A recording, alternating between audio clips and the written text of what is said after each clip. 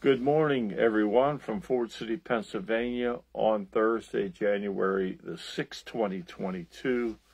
This is Chuck King bringing you the morning Bible study. We're studying the Word diligently, verse by verse, to compare ourselves and our churches with the New Testament and its doctrine, because the church has drifted so far away from the original plan of the apostolic church of that first century that was sent out, empowered, and given revelation by the Holy Spirit for the church to the end of the age. And men have changed almost everything in the modern churches, so that the religion that we see coming from our churches today cannot compare with the New Testament and its standards. So that's why we're in the Word of God every morning, bringing you a short teaching so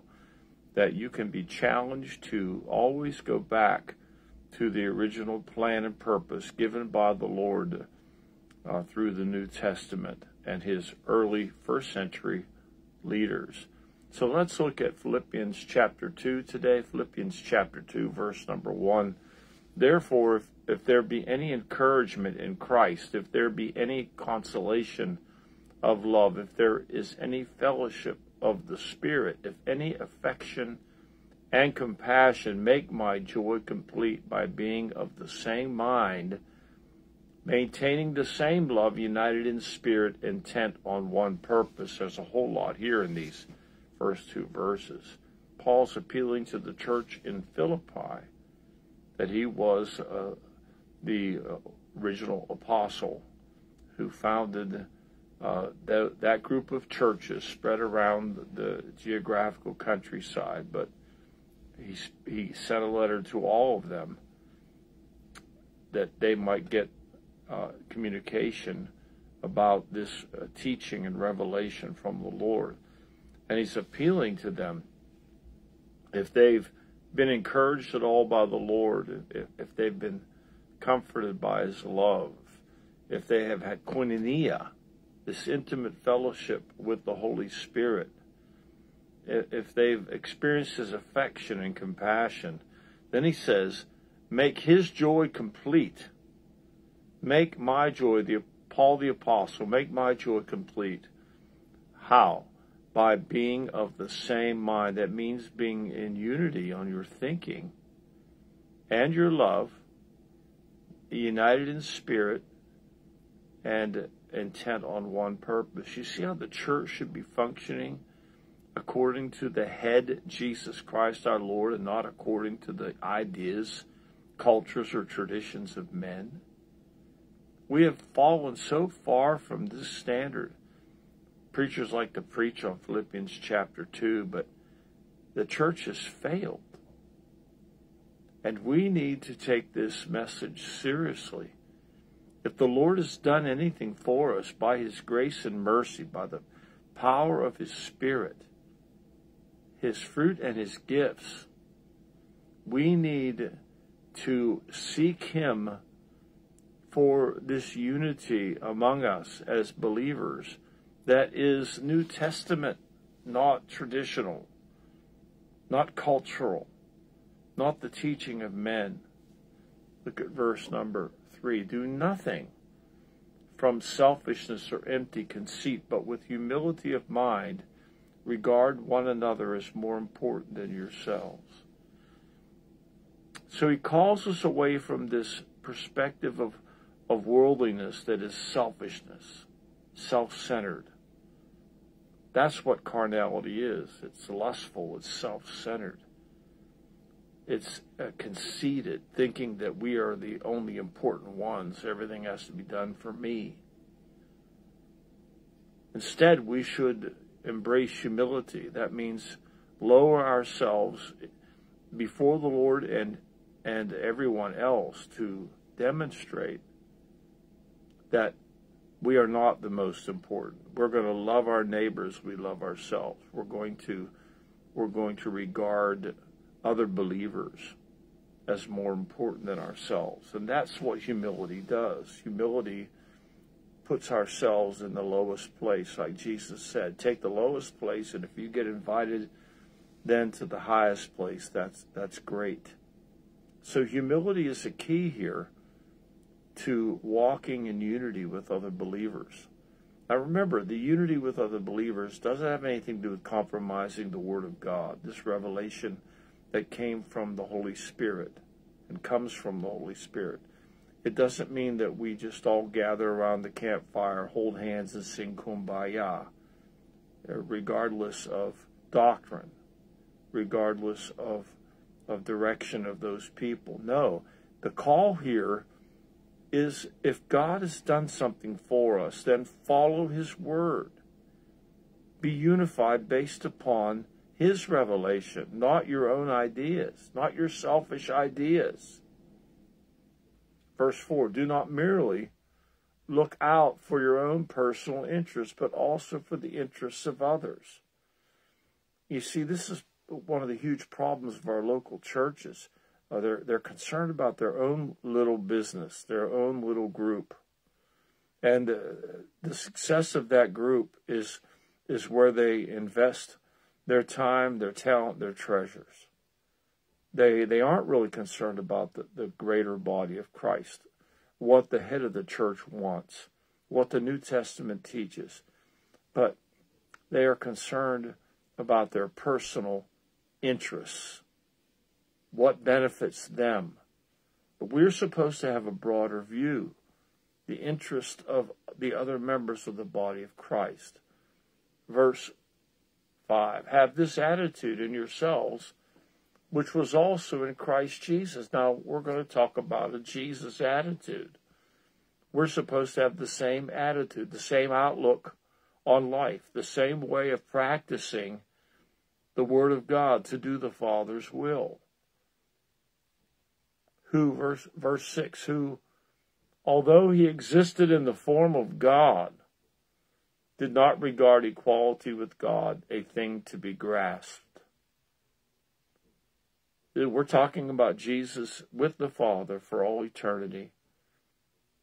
And when he is asked by his Father to come and give himself for the sins of the world,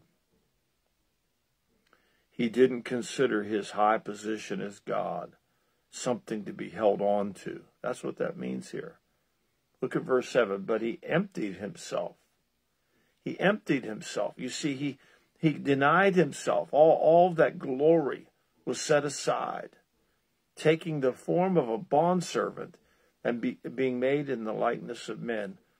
What a step down for the great God, our Lord Jesus Christ, to do the Father's will, to set aside his glory, his eternal glory, and come to the earth in the form of a human being and a bondservant, the Scripture says. And we're to have that same attitude. Get off your high horse, your own selfish plan, your ambitions, your hopes and your dreams, your personal goals. Forget them, set them aside, and realize that the will of the Father is the most important thing. Verse number 8. Being found in appearance as a man, there it is again, he humbled himself by becoming obedient to the point of death, even death on a cross. We know the gospel. We know the revelation of Jesus coming. God coming to earth, becoming a man, and giving himself on the cross for the sins of the world.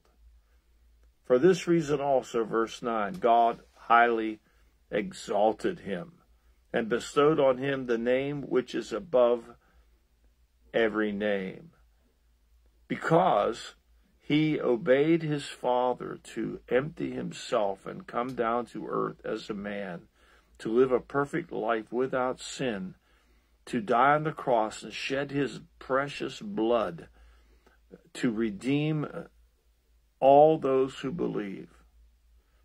Because of this, our Father in heaven highly exalted him and gave him the name above every name. Verse 10, so that at the name of Jesus, every knee will bow, Old Testament quote, every knee will bow of those who are in heaven and on earth and under the earth, and every tongue will confess that Jesus Christ is Lord, to the glory of God the Father. All creation in heaven and earth and even all the dead will confess, will bow their knee that Jesus Christ is Lord, and this will all glorify our Father in heaven. Every knee will bow. You will see it. You will experience it. This is the prophecy that's coming forth because of what Jesus has done for us.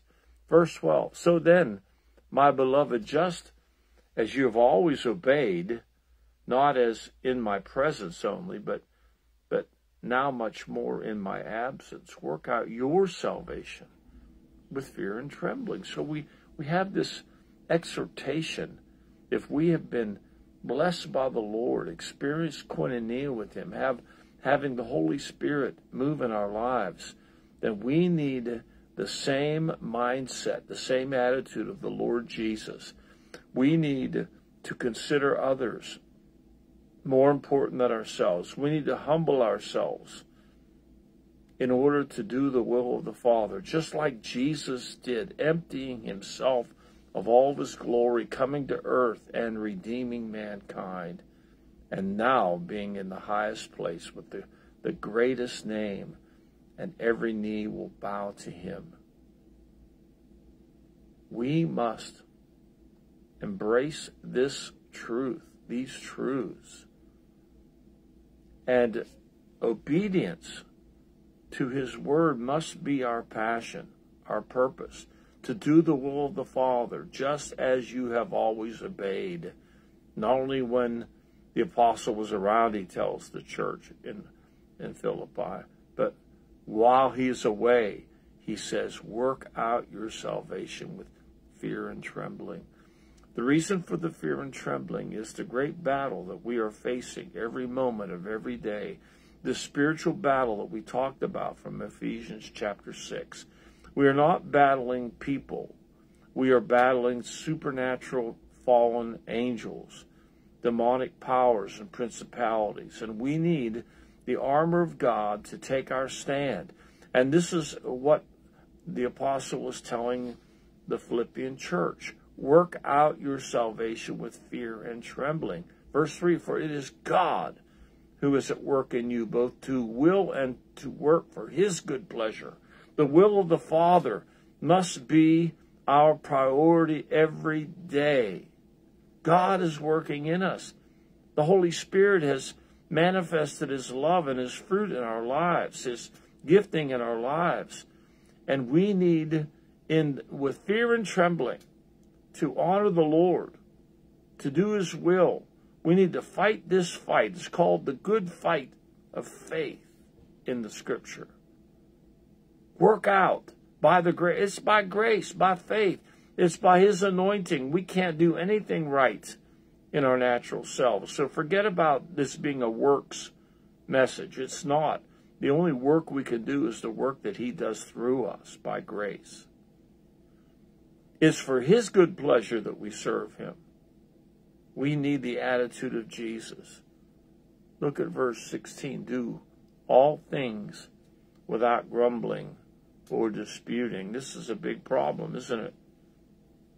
People love to grumble and dispute. We love to fight and argue and complain against not only one another, but even against the standard of the Lord. We should embrace his word, his calling, his plan, his will, and do it all without grumbling or disputing, so that, the next verse 15, so that you will prove yourselves to be blameless and innocent, children of God, above reproach in the midst of a crooked and perverse generation, among whom you appear as lights in the world. The reason we need to be a good example with the Jesus attitude of humility and submission to do the Father's will, to love people as we love ourselves. We need to do all things His way so that the fruit of our lives will prove us innocent and blameless and children of God who are above reproach in the midst of this dark generation, this perverse and crooked generation that Paul says we as disciples are the lights among them. We are the light in the world among this dark, wicked generation. Verse 16, holding fast the word of life. That's keeping to the word, obeying the word of God. So that in the day of Christ, that means the day that we stand before Him, I will have reason to glory because I did not run in vain nor toil in vain. Now, Paul speaks of a very clear reality, that it's possible to do the ministry among the people that he had done and find out at the end of his life that there was no fruit, that what his work had been done in vain. His race, his toil had been done in vain, which means it had been done for nothing. It was wasted. All the hard work, the persecution, the service he did among the churches. Because, why would it be in vain? Well, if they don't hold fast to the Word of God, if they don't remain lights in a dark generation, if they don't embrace the Jesus attitude of humility and servanthood, and that nothing is more important than to do the will of the Father, then all of his work could be in vain. And we don't want to see that happen in any of our lives, that our whole Christian testimony would be in vain. Look what he says to close this section out, verse 17 and 18. But even if I am being poured out as a drink offering upon the sacrifice and service of your faith, I rejoice and share my joy with all of you. You too, I urge, rejoice in the same way and share your joy with me. So he's saying, I'm facing persecution to death, being poured out as an offering to the Lord because of my service to you. And he's calling on them to rejoice and be filled with joy because of the labor of love that had been done in the churches of Philippi. What a message for us to ponder and to consider and to examine ourselves and reflect upon. I say that if we read this and we're honest before the Lord, there will have to be much change of thinking and behavior that will come to pass in our lives. So I'm praying for that. My whole life, my whole ministry is geared toward calling the church to repentance, to come back to the standard of Scripture, that the church might become the church without spot or wrinkle, the church that is pleasing to the Father, doing His will as lights in a dark world. God bless you. We'll talk to you tomorrow.